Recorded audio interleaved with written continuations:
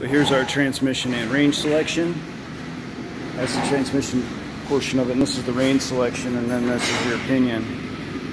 And I got this thing hanging up like this because I want to actually see everything turn, because really all we found was debris on here. So it chewed something up and it got jammed. And the only other thing we could actually find, if I can get this to rotate,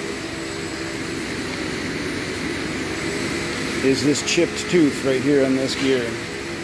You can see that right there.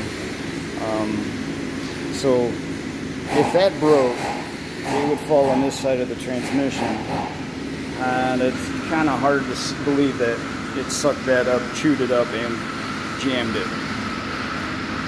And apparently he could only drive it in low range. So those are the only things I can really find. It shifts, it moves, it rotates. And it looks pretty cool. Even those, the synchros, I mean, there's hardly any wear on them. And this driveline, once again, $4,000.